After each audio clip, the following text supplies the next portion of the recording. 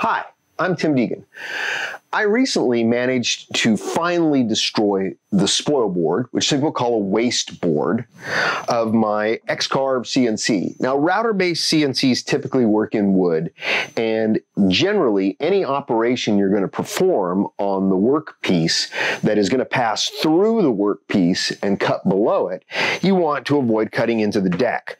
And even though this deck is sold as a spoilboard or wasteboard, it's got these lovely threaded inserts through these holes for clamping that I don't particularly want to trash. Now, I've drilled through my spoilboards before and I've done some damage to this deck, but it's in good shape for the most part.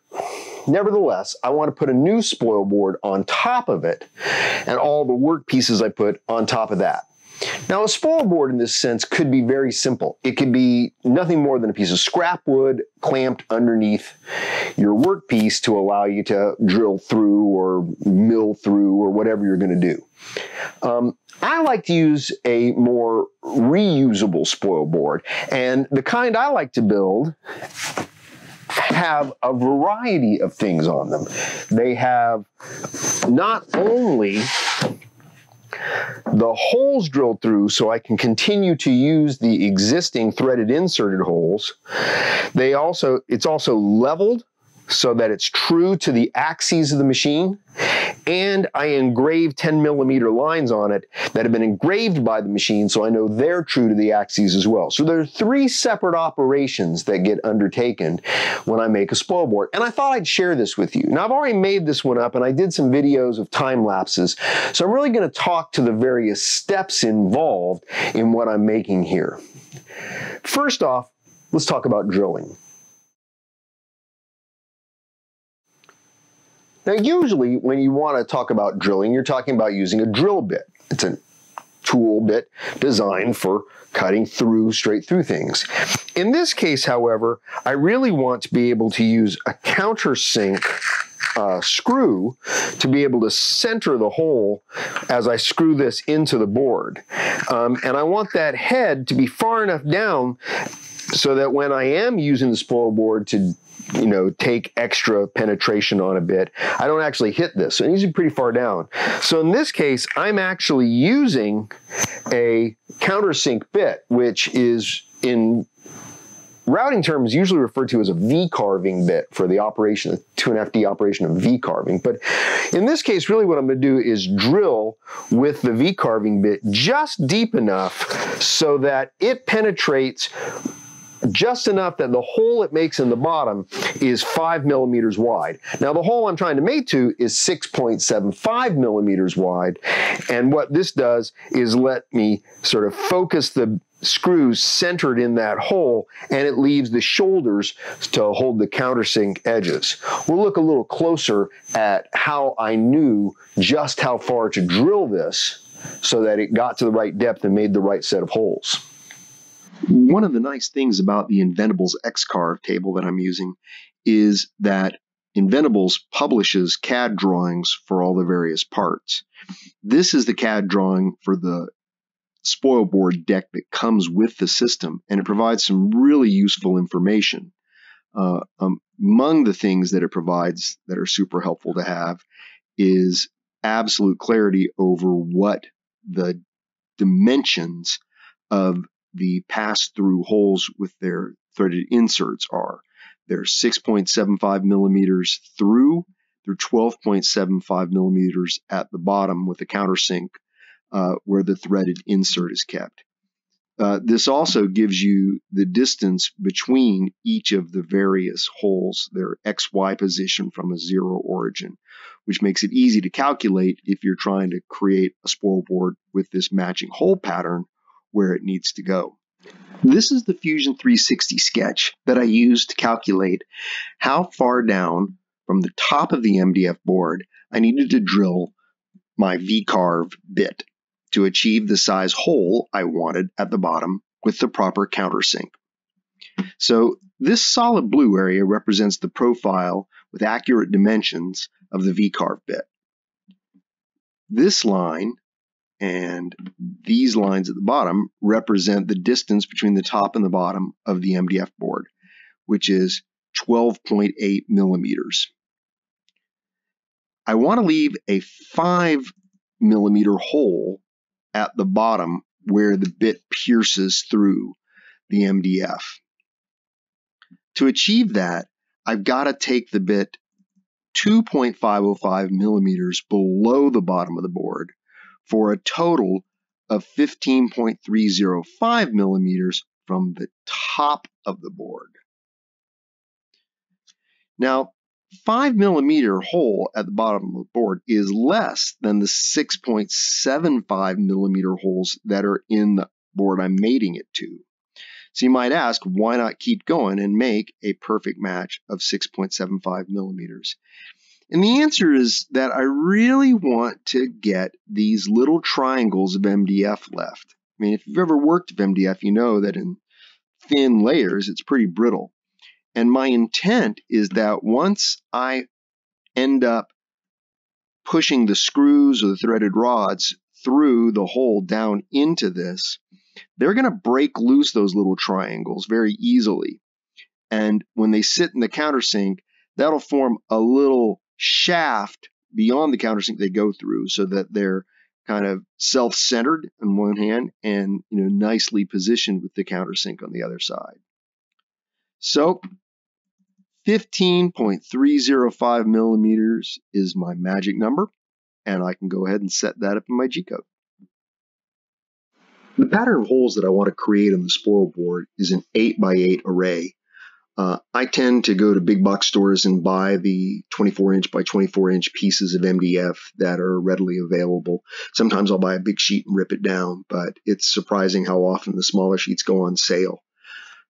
I want to center the holes, and that means using a 42mm by 42mm border around them. So the first hole is going to be at 42-42. The holes are 75 millimeters apart in both directions. So once I've gotten a clear picture, which I use Fusion 360 for to visualize what I want to do, it's a pretty repetitive drilling operation. And drilling is such a simple CNC act of moving to a position and moving the Z-axis up and down that I actually don't generate the tool path for something like this typically in Fusion or Vectric or easel or things like that. I tend to do it in a spreadsheet. Now, as a note, for this operation, the drilling, I am going to put a different Spoilboard, a piece of scrap wood, underneath this, so that as I drill through, I'm not drilling through into the deck of the machine. But after that, I'll be actually screwing this Spoilboard that I made to the deck itself, and that'll really make it firm and flat. The surfacing operations, the engraving operations will then be done on it in the place that it needs to be. And if I have to take it off, because I've left these screw holes small enough and I use enough of them, it should center back up. Worst case, if it doesn't, I surface it again and I engrave it again. But the drilling is the first operation that positions the board and keeps it there, because I don't take it off each time. I leave it in place for all the work I do. Now, I need a Gcode toolpath to be able to control the machine. And I could use a variety of different mechanisms to generate that. I could use Vectric, I could potentially use Fusion 360, I could potentially use easel, there are a lot of them. But for repetitive operations like this that are very straightforward, I tend to just use Excel. Or Google Sheets in this case, which is free. And I generate my own toolpath. And let's take a little closer look at how I did that. I'm a big fan of Google Sheets. It's available, it's free, it's easy to share, and it's easy to get no matter what computer I'm on. I create pretty simple spreadsheets. Really, it's a set of columns that I can put things into, and then one column that is a concatenation, a merging together of all the previous columns with spaces in between them, so that I can lay out the actual G-code I want. And in this case, I start off with a few simple G-codes that tell it that I'm working in metric and absolute positioning and a few things like that. And then for each of the holes, I have a block for each row, that is. So I'm going to G1 go to X 42, Y 42, and set my speed, my feed speed at 1000. Once I'm there, I'm going to take the Z-axis and move it down to my targeted position, and then move it back up, and then I'm going to move 42 millimeters in the X-axis. I'm going to keep Y the same here. When I get to the end of that, I'm going to move up one set of 75 millimeters on the Y-axis. This is part of that serpentine pattern, and stay stable on Y, and again, move backwards in the X-axis. So I keep doing this. I've got blocks of G-code representing each of the rows, and then I just copy and paste this into a simple Notepad, Notepad++, any kind of editor to make sure I look at it. But I can tell right now it's going to be just exactly what I need to drill that set of holes. I use Universal Gcode Sender, UGS, to send the G-code to my CNC tool, but it's always helpful to use its visualizer, if you're using the platform build as opposed to the classic build, to be able to look and see, is it going to actually look like what you think it should look like? So this is the G-code file that was created out of my Google Sheets, and you can see it goes to the 4242. It then goes down, it goes up, down, up, and it follows the serpentine pattern that I'm looking for until it gets to the end. So my G-code looks pretty good. I think we're all set up and ready to start the operations for the Spoilboard. There's really no substitute for a repetitive precision operation like using a CNC. Drilling these holes by any method by hand would be not anywhere near as useful as this. I feel super confident that this is exactly the pattern I need at the spacing I want. With the drilling operation completed, I can remove the rough Spoilboard and actually go ahead and screw the new Spoilboard down to the deck for the two new operations I'm going to do, which are surfacing with the surfacing bit and engraving with an engraving bit. Let's look a little deeper at what's going to go on with surfacing. Surfacing bits are a little expensive, but they're really awesome.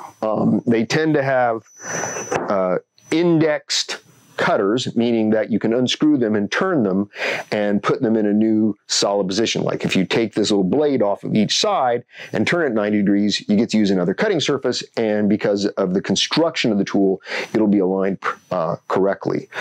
These have 1.5 inches. This is an Amana tool that has 1.5 inches cutting radius, which is huge. And all kinds of interesting things happen. The first time I tried cutting with this, what I noticed was that I didn't have my dust boot aligned correctly, and the slight drag of the edge of the fringe on the dust boot was causing the whole head to tilt just a tiny bit. Now, it's a fraction of a degree, but on 1.5 inches wide cutting radius, it actually makes a visible line. You can notice it. And I had to go back and resurface down a little bit to clean all that up after I readjusted the dust boot so that it wouldn't create any drag. I will also tell you that, especially with MDF, doing a surfacing operation will generate phenomenal snow flurries. I've tried videotaping it in the past without the dust boot so you can see what's going on, because it's a fun operation to watch. But it has created monstrous piles of dust that'll be in this shop for the next 30 years. So at this point, I recommend always making sure that you use as much vacuum and dust management as you can. In fact, you'll see in the time lapse, I had to open the garage doors because when I first tried this to keep the lighting the same, it turned out that even with the dust collector working perfectly, the microfines in the air were so much that even with the dust mask, was starting to get a headache. So ventilation in all operations is critical, but especially with MDF and any kind of surfacing operation, that's important. The construction of the G-code for the surfacing pass is pretty much the same as the drill in that it goes back and forth and back and forth. In this case, though, I really want to go left to right, then back across, and go left to right each pass. So I'm actually zigzagging. So it's kind of serpentine, kind of zigzagging. The distinction here is that what I'm going to do, I'm going to start at 20/20, okay? And then I'm going to go all the way across to 600Z. I picked 20 because an 1.5" diameter surfacing bit is a little over 38 millimeters. So I'm only going to move 20 millimeters at each pass, so I get a lot of overlap. So I start at 20, I go to 2020 from wherever I've positioned the head first. And here, one of the things you'll notice is I don't have a Z move. And really what I want to do is zero the surfacing bit to the board and then make a gut check about how deep each pass is going to be. I'm not positive how much I want to take off. I want to take off the least I can to level it to the axes, but I don't really want to take off any more because over time, I'm going to dig into this board. Eventually, I'm going to want to resurface it. So I want to leave as much room as possible for resurfacing later. So I'm going to take really thin passes. So I may run this whole set of G-code more than once if I don't feel like I've gotten the whole thing cut clean each pass. The other thing I'm going to do is, having gone, left to right, then zigged up 20, left to right, zigged up 20, I'm going to then switch to doing vertical passes as the same thing. So I'll do a set of horizontal passes, and then I'll do a vertical pass. So let's see what this looks like in the visualizer, a Universal Gcode Sender. In UGS, you can see the serpentine back and forth, but you can also see that zigzag that you get as I pass back and forth each time. So really what I'm doing is I'm going across and then zag up, across, zag up. And once I'm done with that, once I'm in the top corner, I start going back down again. So up and down, and that'll give me a clean pass.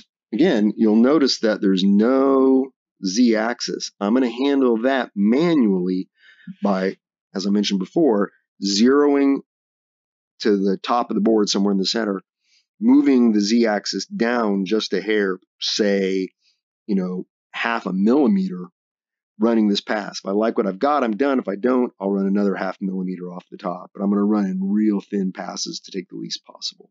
I used a XY back and forth, up and down pattern to do the surfacing here. I could have used a concentric pattern. I could have added diagonals, any number of things. This worked really well.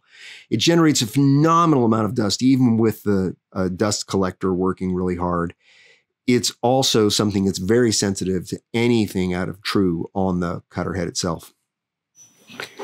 In metalworking, surfacing is often called fly cutting. I don't know why it's not called that very often in woodworking, but the surfacing operation is fabulous. I mean, the result you get is just wonderful. MDF, which is a naturally very, very flat piece of material, it's hard to tell because it feels so flat if there are warps in there, but as you surface, you can see where it's taking any slight warpage out of it. Or if you turned out to have created a warp by screwing it to the deck, which may have some warp. In my case, I've moved this from house to house and locations a number of times, and over the years, it's not as true on the deck as I'd like. I try and keep the axes true, but the underlying structure for the deck just doesn't have perfect flatness. So I don't worry about that because having put the Spoilboard on here, I recreate the warp of the deck itself, but then I plane all that away so that I know that the surface itself is now true to the axes.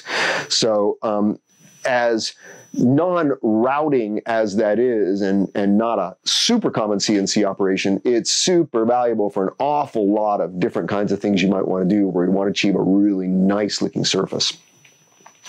So now that I have my Spoilboard true to the axes in the XY plane, I also want to have a visual indication of how to line things up. The deck had wonderful, or still does, I guess, I just don't see it underneath the Spoilboard, these silk screen 10mm lines that help in alignment.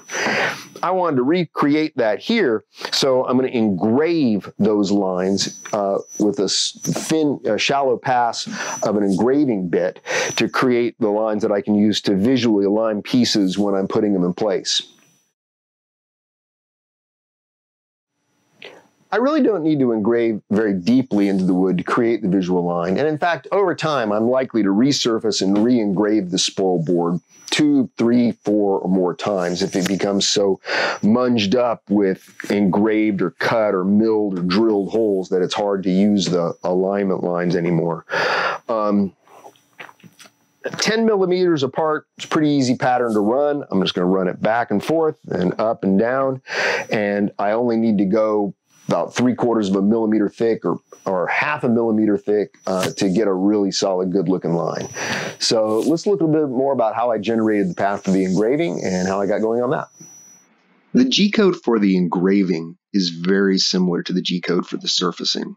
Once again, I'm running a left to right, then right to left to right, then right to left, and a top to bottom, bottom to top pattern. And I want to do it every 10 millimeters so I have lines on the board that I can use for alignment that are true to the axes of the machine itself. I'm cheating here just like I did with the engraver and using my CNC control software to set the Z level.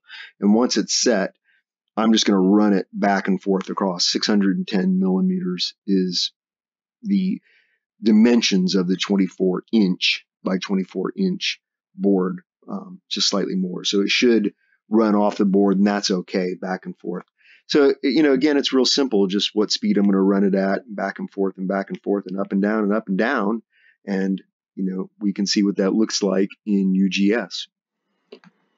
After loading up the pattern that we built in the spreadsheet into Universal Gcode Sender, you can see it makes a lovely grid pattern that is exactly what I'm going to want to mirror the silk screened grid on the board below.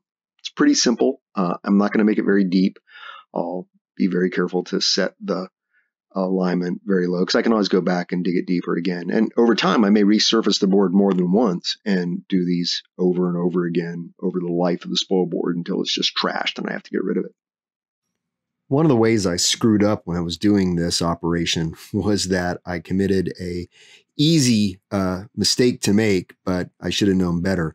That was I didn't chuck the bit tight enough into the router. And the first 3 or 4 times I tried to engrave it, it pushed the bit up every time the router went down. So I started off engraving exactly the depth I wanted, but by the time I got to the other side, it was just barely scratching the surface. And I kept thinking, oh my goodness, has something warped the table so bad that it's just out of it? And I kept trying to go deeper and deeper. But eventually I realized, no, I just been uncareful and not chucked it tight enough. So always make sure you chuck your bits in tight when you take an operation of any kind. All right, the engraving's done on top of the surfacing, on top of the drilling. My 3 operations are complete. I now have a Spoilboard that's securely attached to my deck, that's level and smooth in the XY plane, and has a grid of lines for alignment. I can use this for months or years, depending on the number of operations. It's thick enough that I can run more surfacing, more engraving, so I can keep going down. I can go down far enough until I'm at risk of starting to hit the screw heads that are countersunk in there when I'm actually over penetrating from the work material. I have to have a Spoilboard at this point. And as soon as I trash one, the first operation I have to make is another one. Whether you use a temporary Spoilboard that's any piece of scrap underneath your work, or you choose to make a reusable Spoilboard like this, hope this has been useful. A bit of a practical tip for your router-based CNC. And I hope you're safe, use good ventilation, and have fun.